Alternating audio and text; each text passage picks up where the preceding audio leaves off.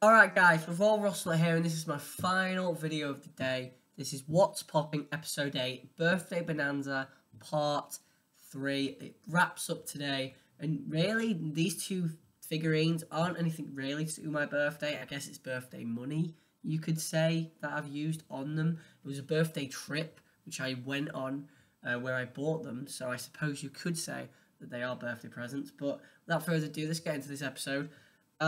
This is like a WWE themed episode as well. I've got 3 figures here, all WWE. One is from WWE set. The other is an Underground Toys exclusive, which got the name right finally. 2-pack, and I'll get into the one I picked up yesterday first. So obviously, I went to Raw on Monday night, because Raw's on a Monday night.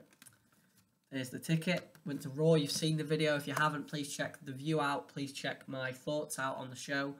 And the day after we went around London, I, of course, was like, right, I want to look for a toy shop. I want to look for pop vinyl.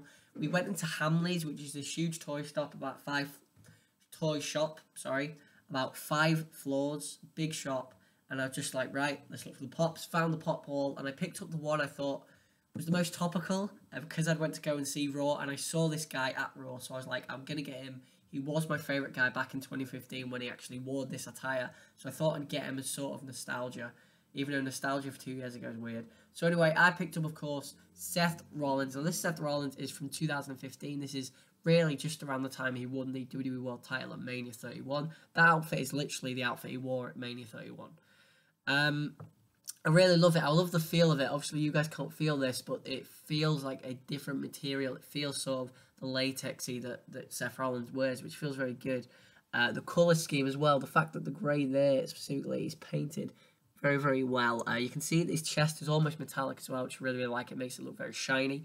I think the knee pads aren't particularly well done. I think they don't stick out enough for me, really. There's a slight clip for the boots, but the knee pads don't really stick out for me. And then the boots look pretty good as well. Back of the hair, of course. I think the hair is pretty good for Rollins. I think it's tough to do Rollins' hair because he changes it up so much, but I think it's pretty well done. And I think the fact that he has a couple of streaks on his face does make it good.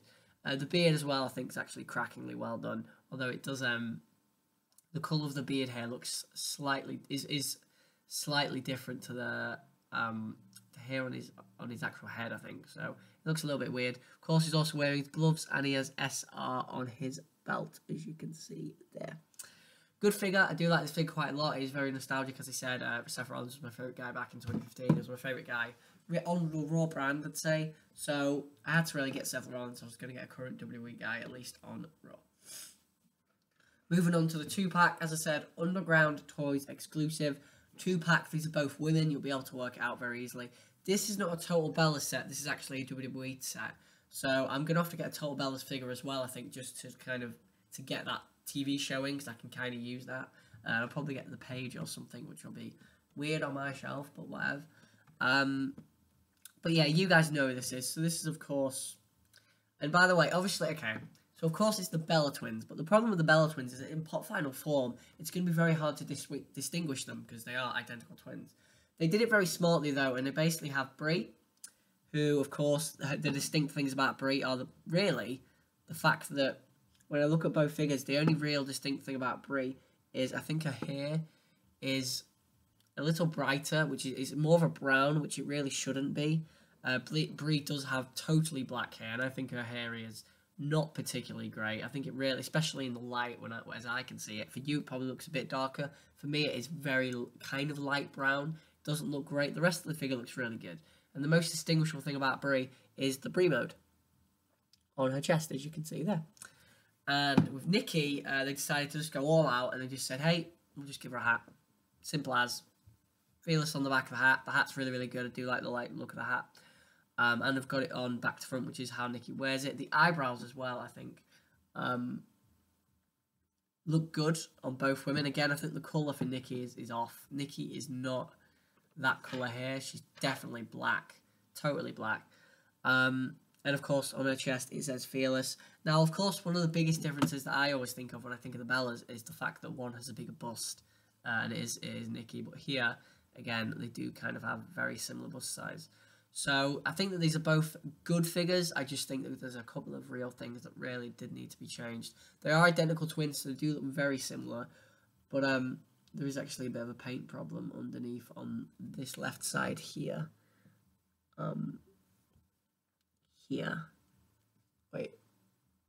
Yeah, right there. You probably won't be able to see it, but it's kind of gone onto the hair a little bit. It doesn't look amazing, but it does look okay. I do love the look of the hat. I think the hat is really well painted. It does feel different. It feels quite organic. Not organic. It feels nice. And then, of course, the bottom of both women are exactly the same. They're wearing pants, and then they are wearing their boots, which are iconic for the Bellas now. So that is episode 8 of What's Popping. Birthday Bonanza Part 3. That's the end of my Birthday Bonanza. So at the end of my Birthday Bonanza, my pop vinyl tally has risen to a amazing, I think, probably about 30 pops. And I'm getting another one on Friday. My friend, well, as I said in my last video, please check all these pop vinyl videos out if you haven't. My brother's girlfriend has apparently brought me a pop. So I don't know what that is. I am excited to see what it is, and I'm excited to see you guys and show you guys the next pop. But I guess that is the episode, guys. Thanks for watching. This has been Roll Russell. Tell me your thoughts. Which is your favourite pop in this episode? For me, it's probably the Rollins pop, I'm going to say, because of a lot of the problems that these two Bella twins have. What's your favourite pop in my collection, obviously? Which pops do you think I should get? Which series should I delve into? Which other WWE pops should I pick up? Are there any Underground Toy exclusive pops that I should really get? Thanks for watching. This has been Revolver Ocelot, and thank you for joining in on my Birthday Bonanza. Thank you everyone who was there for me. Thank you everyone who bought presents for me. Thank you everyone who experienced my 19th birthday with me. It really does mean a lot to me. Thank you all you guys for supporting the channel.